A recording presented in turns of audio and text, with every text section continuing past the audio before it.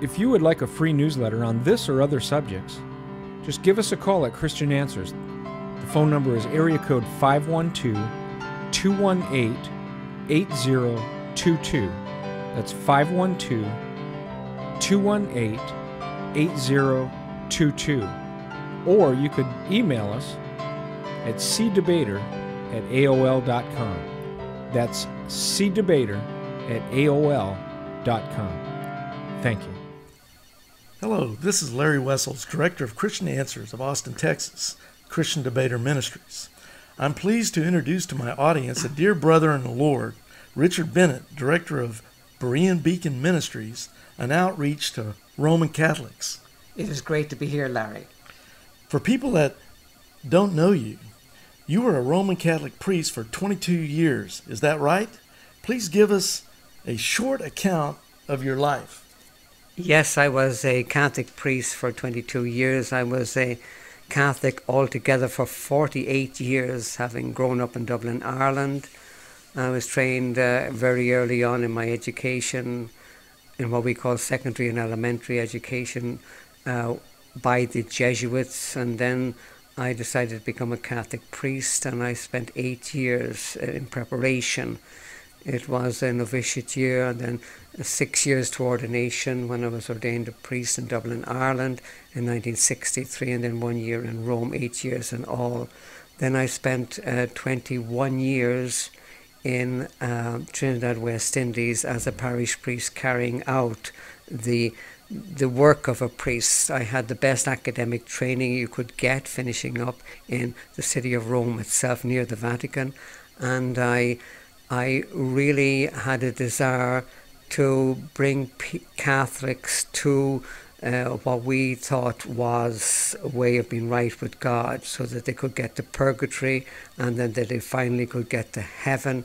And I was great for doing penances and sacrifices, and then I was very devout in Trinidad, baptizing babies, hearing people's confessions and doing all the sacraments. It was in 1972 I had a very serious accident where I was 3 days unconscious after the serious accident, and then after that time, when I got out of the hospital in a sanatorium, I began searching in the Bible for what is truth. It took me 14 years of comparing the Bible to Catholicism before I realized that I was dead in trespasses and sins, and it was by grace alone that we are saved. One night I got on the floor in my house and I cried out to God for faith and His grace to save a wretch like me, dead in trespass and sins, and He gloriously did that. It was about 2 months afterwards I very reluctantly left the Catholic Church, because my prayer after I was right with God by biblical salvation was that I could really love Catholics and give them the real true gospel of grace. That is, grace alone, faith alone, and in Christ alone. But then in prayer over those 2 months after I was saved, the Lord showed me that I could best serve Him and love Catholics if I left actually the priesthood and the Catholic Church and reached out to Catholics nonetheless. And I did that. I left the priesthood in 1985 and reached the States in 1986. And I just prayed and prayed that I would have a love for Catholics to reach out. I thank the Lord that after 1 year as a missionary in China, I was able to start the ministry that I now have called BereanBeacon.org. It is to show Catholics the real truth of where salvation is in a person, not in any church. And it is by God's grace, not by any ritual that any church does. So this has been really wonderful. I've seen priests saved. I saw 2 priests in Poland, through our ministry. We have a Polish webpage, besides many other languages, and of course in English. And I thank God that I have seen God's grace poured out, and that is my heart's desire, Larry, that Catholics would know the truth, and that evangelicals in this very false ecumenical age would see the differences. I have a very interesting article on the webpage, Are Catholics Christians? And we've had tremendous response to that, evangelicals whose eyes have been opened in reading that article. So it's with love for Catholics and to show the truth of Christ Jesus, that God will be glorified and many, many souls saved, particularly Catholics, to the glory of his name. Outstanding. That was a wonderful testimony, Richard. Could you just real briefly tell us about, you've written some books, and you've already mentioned your ministry, but what are these books you've written, and how can people find them? Yes, I have written or edited, written some and edited others, and they have been amazing. I just thank God. Our most well-known book is Far From Rome, Near to God, the Testimonies of 50 Converted Catholic Priests. Since 1994, that book has sold steadily across the world in English and in other languages, and it's on the 3rd edition now. And the other book that has my heart really displayed and my love for Catholics is the book I've written about Catholicism, called Catholicism East of Eden, Insights into Catholicism for the 21st Century. This book is published by Banner of Truth Trust, like the book of the 50 Testimonies of Former Priests, and I thank God for that, because the Lord has used that book and it brought many Catholics to himself by that book. The other book that my heart was in editing together with Mary Hertel is a book called The Truth Set Us Free. 20 former nuns tell their stories, and that book has been used mightily of the Lord as well, and I thank God for those women, most of whom are still alive and active in reaching out to Catholics themselves, and it is just a wonderful testimony of God's grace. And the other book I've written is called On the Wings of Grace Alone. I've edited that, and that is just 30 ordinary Catholics and what we call lay Catholics, and how the Lord brought them to salvation. And that is an amazing book too. How can you obtain these books? Well, go to our webpage, bereanbeacon.org, and just go to the folder on the left-hand side, Books, and when you click on that, it gives all the details of how you can get those books.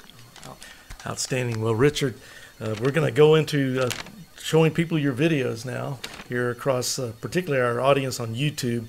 But many people don't know that you and me go to the same church here in Austin, Texas.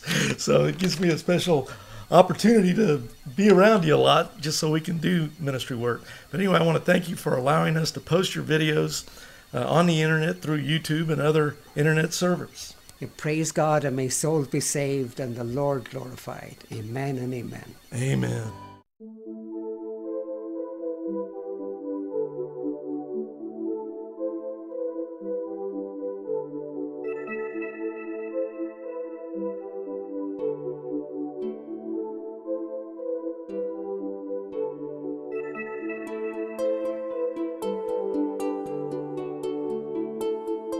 Confession to a priest is the topic I want to discuss with you in the next few minutes.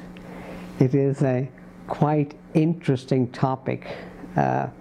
Many Catholics want to know about confession, even though the sacrament of confession is not as popular now as it used to be, but still it is a question that comes up again and again as people come to our webpage and people ask by emails and other ways, what is confession to a priest? So it is a topic we should address, and the Catholic Church is emphatic that the priest has power to forgive sin, and that this is the only ordinary way in which your sins can be forgiven. I'd like to read from the Catechism of the Catholic Church, and it is easy to find the Catholic Catechism online, or you can get, maybe you have a copy of the Catechism yourself, but paragraph 1493, exact words.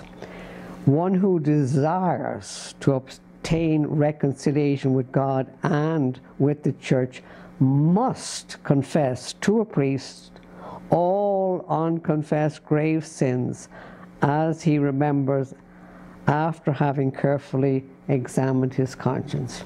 You must. It's not as if this was advised to you, or maybe you know, that you would confess your sins to God and then maybe later on confess to a priest. No, you must confess to a priest. So it says, paragraph 1493. It's also in the official law known as the Code of Canon Law.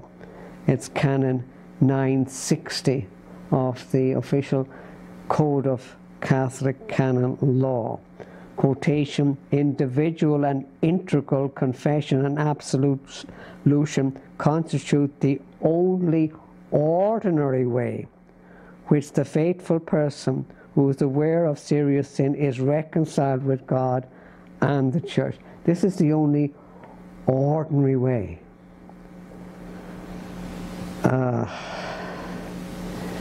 This comes as a shock when we read in the 1 John, you know, if we confess our sins, He, God, is faithful and just to forgive our sins. That's when we confess our sins directly to God. The Catholic Church says the only ordinary way is integral confession and absolution. It's an obligation, and it is a serious matter that you have to, that you're obliged to do. The Catholic Church says in its official teaching that there is no offense, no sin that the Church cannot forgive. This is paragraph 982. Quotation, there is no offense, however serious, that the Church cannot forgive. There is no one, however wicked or guilty, who may not confidently hope for forgiveness provided his repentance is honest. Paragraph 982. Read it for yourself in the Catholic Catechism. This is the claimed power that the Catholic Church has.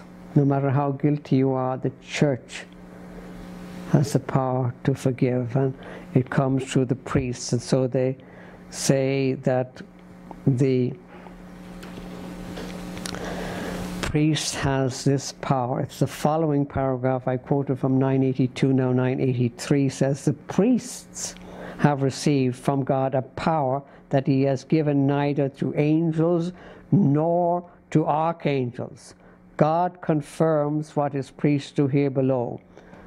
Were there no forgiveness of sins in the Church, there would be no hope of life to come or eternal liberation. You have no freedom except through confession, confessing into the ear of a priest. And this is a quite amazing topic. I have published a book, Catholicism East of Eden, and it is easy to obtain this book in any nation of the world. On chapter 8 of the book, I deal with this topic. I call it Encounters in the Confession Box. And I give the official teaching of the Catholic Church of what the priest actually says. The priest is sitting there in the box and the people are whispering their sins into his ear, and the actual prayer of absolution is quite a long prayer. It's not just I absolve you. Let me read the exact words. God, the Father of mercies, through the death and resurrection of His Son, has reconciled the world to Himself and sent the Holy Spirit among us for the forgiveness of sins through the ministry of the Church. May God give you pardon and peace, and I absolve you from all your sins. In the name of the Father, Son, and Holy Spirit. I absolve you. It's the priest that absolves your sins. He is acting as the judge. Now that is interesting that the Catholic Church says that, and it's emphatic that it's the priest who forgives your sins. It's not like God forgives your sins, as you would see again and again in Scripture. It's not. It's the priest, and the Council of Trent was emphatic on this, and it had a whole canon where it says in Canon 902, I beg your pardon, yes, 902, and it is the official teaching of the Catholic Church as found in Denzinger 902, and it's Canon 9. So it's Denzinger 902, Canon 9, exact quotation.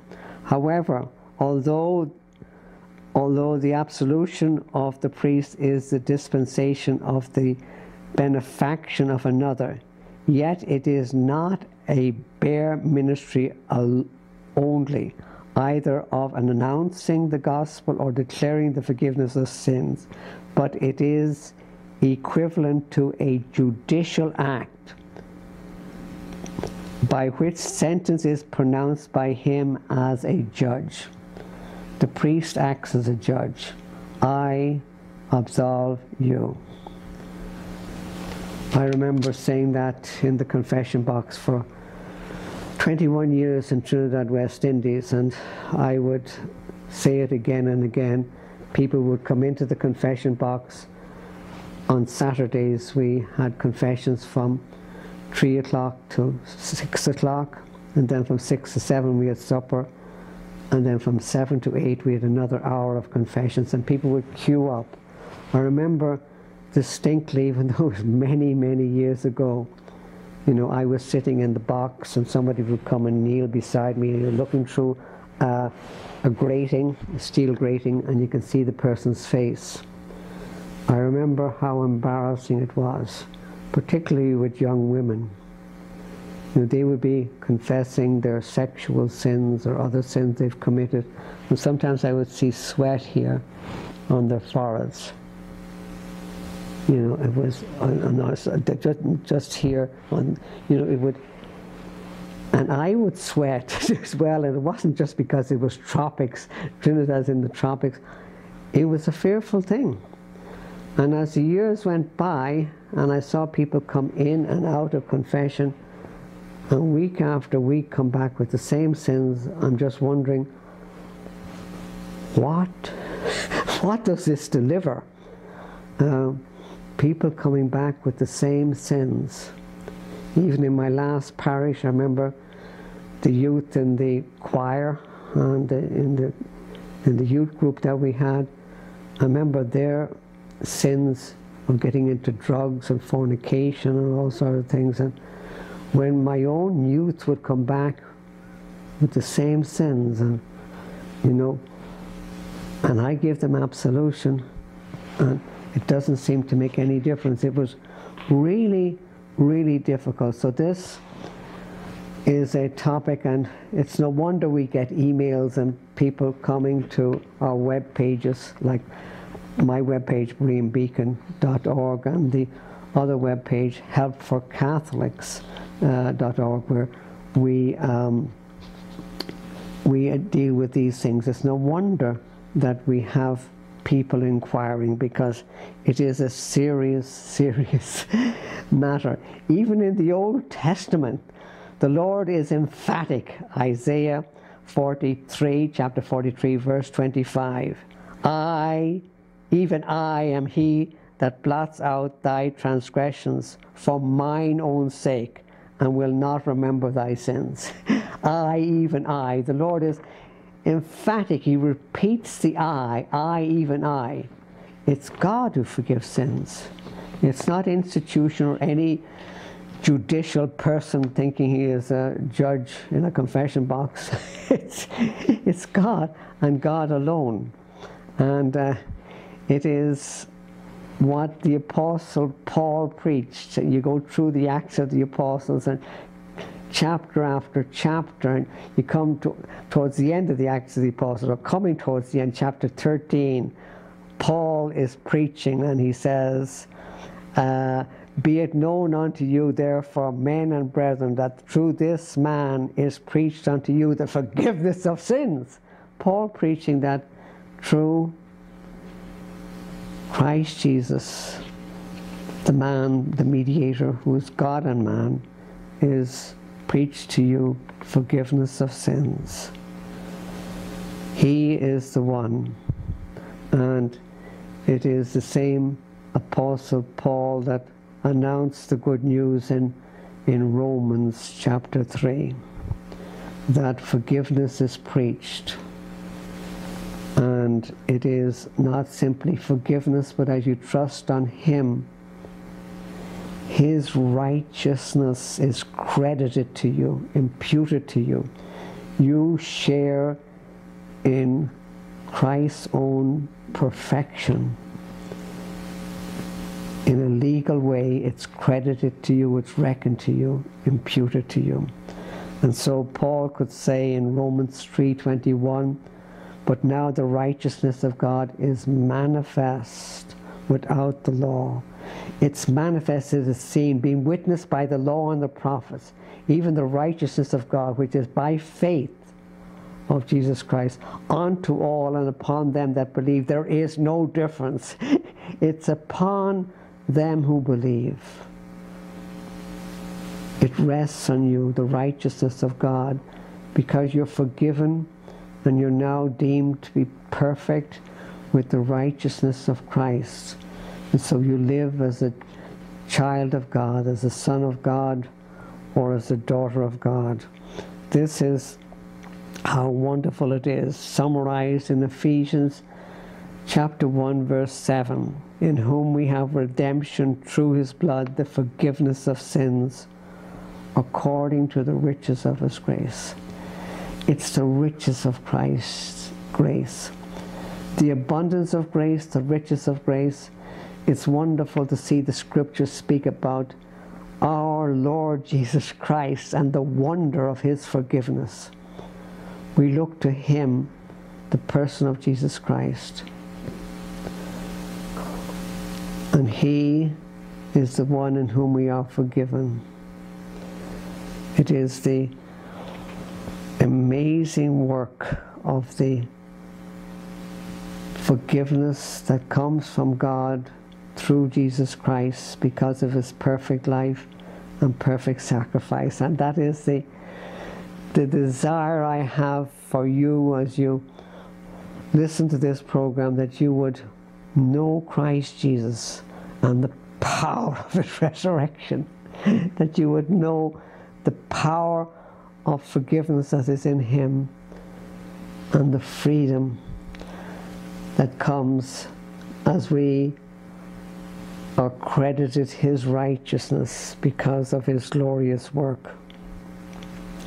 Now this wonder of God saving us directly in Christ, the Father saving us directly in Him, and then being imputed or credited the righteousness of God is so wonderful. It is the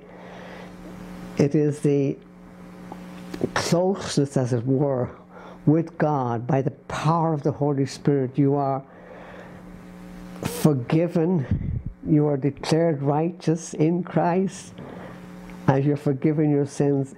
The wonderful thing it is. What does the Catholic Church substitute for this?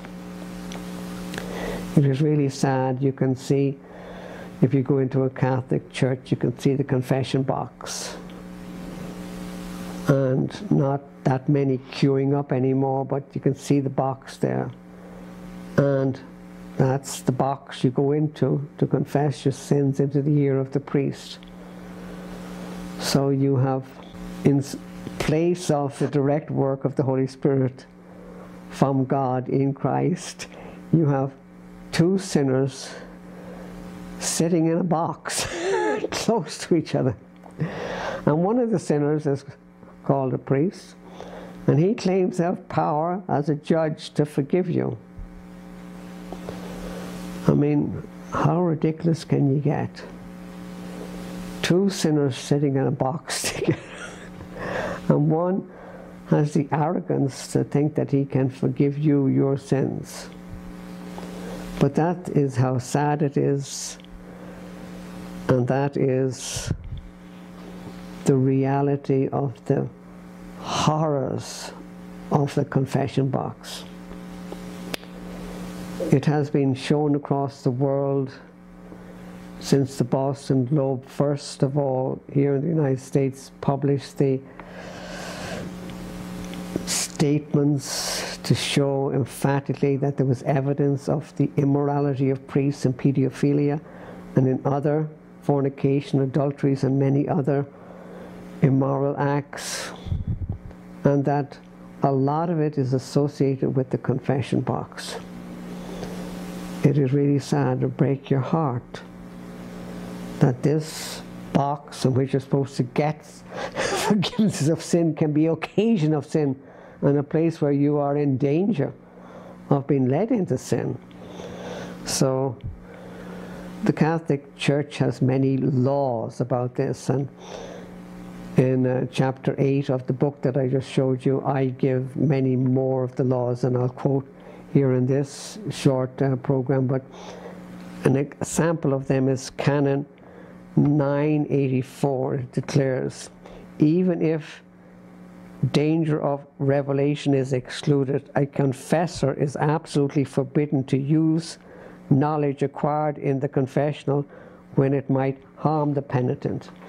The priest, that is the confessor, is obliged not to harm the penitent, that is the one confessing sins into his ears, and he's not to reveal it if it could harm the penitent. And it shows that the Catholic Church is conscious that things can happen or go wrong. It's particularly evident when the priest is hearing confessions of a small group. I remember as a priest going into a nun's convent, and the nuns would come one by one and kneel down in the confession box, and you give them confession, and then afterwards you'd be socializing and talking to the same nuns, and it was very difficult to not remember or use some of the knowledge you got in the box when it came to ordinary conversations with the same people who would confess to you. It is very, very difficult, and it is the dangers of this confession box. And the Catholic Church talks about the dangers in canon. The priest is not to ask the name of a partner for crime, or that he had encountered in the confession box. It's the height of insolence to say that you have the power as a judge to forgive sins, and then to make rules to protect people from you in your laws, that it may be a way that you could harm people by letting facts out afterwards, or by revealing names of people who committed crimes with others. And it shows that they are aware that this is a dangerous place to be. The confession box is a dangerous place to be, and that's maybe the reason why we don't have many Catholics going to confession as they used to. Some still do, and some will still call for the priest to come to their home if they're dying, that the priest can hear confession, not in a box then, but just at the bedside. And I remember hearing confessions at people's bedsides. And that was really, really sad, because I've distinct memories of giving people absolution when they were dying. I absolve you from all your sins in the name of the Father, Son, and Holy Spirit. And what was scary, and I can still see it in my mind's eye, I can still see those scenes where I had given a person forgiveness of sins, and I saw not many, but a few of those people die cursing God. Frightening. Not only were the sins not forgiven, but they didn't know God. It was frightening. Here you did your stuff as a priest, and you gave absolution, and of course extra unction as well. The people could die not only tormented by where they're going to go, but some even blaspheming God as they died. It was really, really sad. And I say this, and it's traumatic. It's hard for me even to remember those days, because I was 21 years a priest. It's hard to remember those days, but remember I do, and I share it with you in the words of Jesus Christ from John's Gospel, chapter 8, verse 36. If the Son shall make you free, you shall be free indeed. Jesus said, if the Son make you free, He is the Son of God, come to this earth to free us from our sins, come to declare that there is forgiveness in Him, that this is eternal life, to know Him and the Father who sent Him. This is the freedom we have and the forgiveness we have. When the Jews asked Christ, what must we do that we may do the will of God? The Jews were like Catholics. They wanted to know something to do, you know, something to practice. And Christ answered them, this is the will of God, that you believe on Him whom He has sent. It's you believe on Christ whom God has sent. It's not to do anything, it's already been done. Christ died for His own. He died in place of believing sinners on the cross. Are you one of those? Do you know the forgiveness that is in Christ Jesus? That is the forgiveness that sets you free, and you know that you have been freed from damnation, and you know the fact that forgiveness is of God and not of any man or any church or any system. This is the glory of what it is to be set free. If the Son set you free, you shall be free indeed. It's lovely to hear from you, and I thank God that this program, while short, goes out to many people across the world, and it's lovely to hear from you. I have an email address where you can write directly. If you like our YouTube channel, please subscribe by clicking on the subscribe button, and then by also clicking the bell above to get an automatic update whenever we produce another YouTube video for our See Answers TV channel. Please share our videos with your friends and relatives. May God bless you. Only one life will soon be passed. Only what is done for Christ will last. See related videos by tapping or clicking screens.